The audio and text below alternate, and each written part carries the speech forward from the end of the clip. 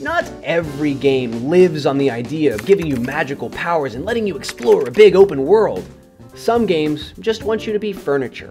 And to be honest with you, in a world with a lot of stress and anger, being that furniture sounds kinda nice. So today on Game Rant, let's look at 5 games that let us play as furniture. Number 5, Prop Hunt, Garry's Mod. Garry's Mod, or Gmod, is a sandbox game that gives players the freedom and the tools to do several things. Using a version of Valve's Source engine, Gmod has created a large online community of player-created content and game modes. One of the most well-known game modes being Prop Hunt. In Prop Hunt, players are split into 2 teams, props and seekers. Those on the prop team have 30 seconds to look around the map and disguise themselves as any of the props they come across, including things like tables, chairs, and shelves. Those on the seeker team have to find players on the prop team and kill them using the weapons at their disposal. Seekers also lose health if they attack props that aren't players. Number 4, Prop Night. Ever wondered what it would be like to combine Gmod's Prop Hunt with the multiplayer survival horror game Dead by Daylight? Oh, you haven't?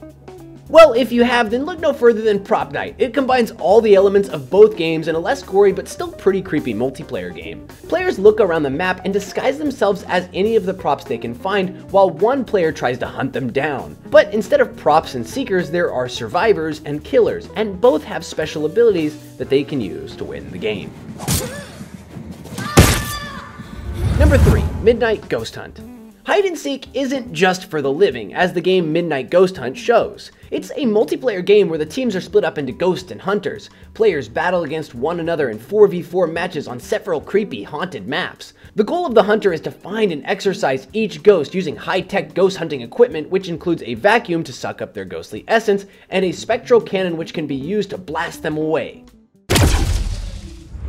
Number 2, Peekaboo. Peekaboo is another charmingly cute prop hunt inspired game that lets you turn into furniture. It follows the same vein as other games of its kind, as there are 2 teams, with one being the hunters and the other being the props. What makes Peekaboo notable is its vibrant visuals, from a futuristic cyberpunk themed city to a dusty old town in the Wild West. Each map feels genuinely alive and inhabited. There are 10 maps, but each comes with the ability to change the time of day and create a different atmosphere. Number 1, Super Mario Odyssey. Super Mario Odyssey introduced both the character Cappy and a new gameplay mechanic called capturing. By throwing Cappy at certain objects and creatures, Mario can transform into those things and use certain abilities related to them. A lot of the things Mario can transform into are enemies, like a Goomba, a Chain Chomp, and even a T-Rex. But there are more mundane things that he can transform into, like a Bowser statue in the Moon Kingdom or a tree in the Forest Kingdom.